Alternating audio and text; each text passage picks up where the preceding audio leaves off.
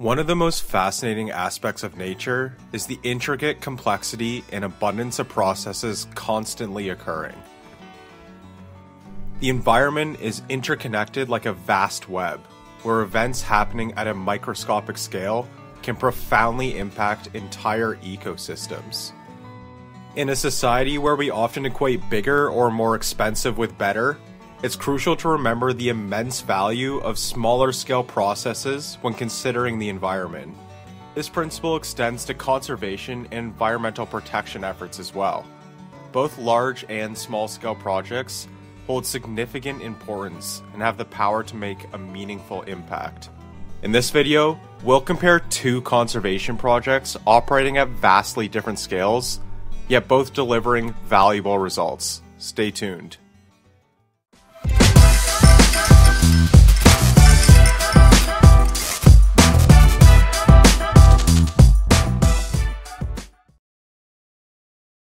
The Dpave Paradise program, led by Green Communities Canada, encourages communities to remove unnecessary urban pavement and replace it with gardens full of native species.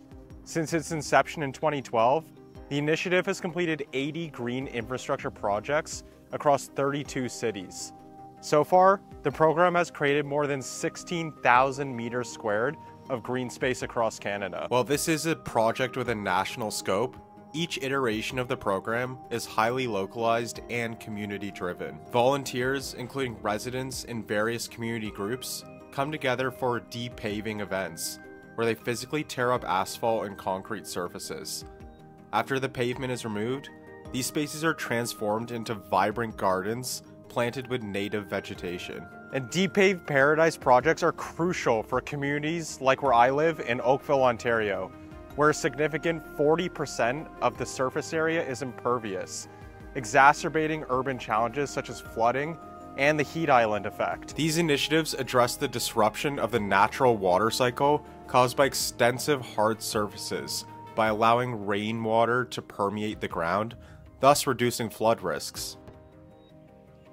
It's a really critical time as we're thinking about how to create this city of the future and how to ensure that that's sustainable and resilient to climate change, that we are prioritizing green space wherever it's possible. And while there have been a few local Dpave projects, this one, facilitated by Oakville Green Conservation Association at the Oak Park Neighborhood Center, saw the conversion of nearly 100 square meters of asphalt into naturalized garden.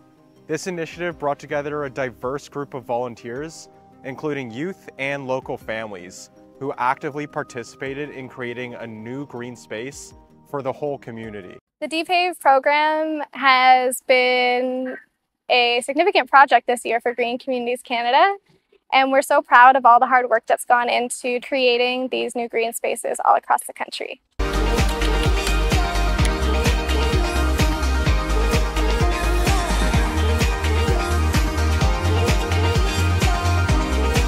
And while projects like these are small scale, they can have a big impact on community well-being, habitat creation, pollination services, biodiversity, and providing connectivity between wildlife areas. Don't sleep on the creation of a community garden. Now, let's move on to a project that's a little bit bigger in scale. Welcome to Hopkins Tract, a 60-acre property located in Dundas, Ontario. This area has been undergoing restoration efforts led by Conservation Halton since 2015.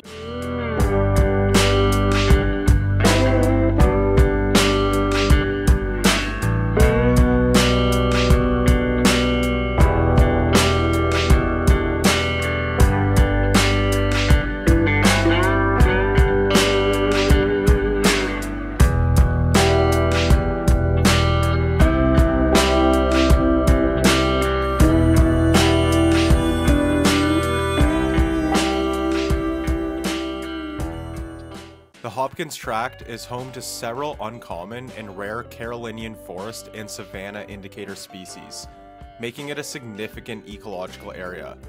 This property is actually designated as a significant wildlife habitat. And this project is being implemented in two phases, with phase 1 completed in 2017 which included the creation of pit and mound forests, wetlands, and the installation of those habitat structures. Phase 2, which spanned from 2018 to 2020, involved invasive species management, further wetland creation, and ravine forest enhancement. Some of the major highlights of the project are the creation of 5,000 square meters of ephemeral wetlands, an area equivalent to a 200-car parking lot. The restored wetlands, which are located close to Lake Ontario, provide crucial habitat for breeding waterfowl and amphibian populations. Additionally, 1 kilometer of Headwater Creek has been restored. 14 hectares of forest have been planted, and various wildlife habitat structures have been installed. By restoring these ecosystems, Conservation Halton is taking an important step in reversing the loss of natural habitats in the Golden Horseshoe region. Additionally, the project supports the recovery of species at risk, such as the mottled dusky wing, western chorus frog, barn swallow, and eastern wood pewee. The Hopkins Tract Restoration Project matters because it creates a vital ecological corridor, strengthening the linkage for wildlife movement and improving water quality. In fact, this already large project is just a small piece of an even bigger conservation project called the Coots to Escarpment Eco Park System that is funded by a $3.5 million grant from the federal government. Leave a like on this video if you want to know more about what a regional interdisciplinary conservation initiative actually looks like. The Hopkins Tract Restoration Project significantly contributes to climate change mitigation by restoring ecosystems that sequester carbon and improve water quality through the creation of wetlands and Carolinian forests. These restored areas not only act as natural carbon sinks and filters for runoff, but also enhance biodiversity by providing vital habitats for local wildlife, including species at risk. Also, this project offers educational opportunities for the community and underscores the role of targeted ecological restoration in addressing environmental challenges. Both small and large conservation projects play crucial roles in environmental preservation. Small-scale initiatives like Deep Pave Paradise in Oakville focus on transforming urban areas by introducing green spaces that offer immediate benefits such as stormwater management and urban cooling. These projects are community-driven, enhancing engagement and education at a local level.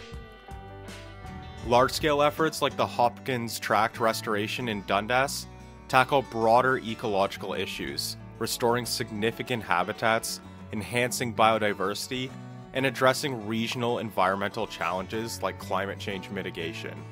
These projects are vital for creating sustainable ecosystems over larger areas and involve more extensive planning and resources. But it's important to remember that every conservation effort, no matter the scale, is vital for a healthier planet. Get involved in local conservation initiatives to make a tangible difference in your community. Whether volunteering, participating in events, or spreading awareness, your actions contribute to a sustainable future. Check out the description for resources related to this video, like the video if you found it interesting, and please subscribe for more environmental stories every week. Thanks for watching.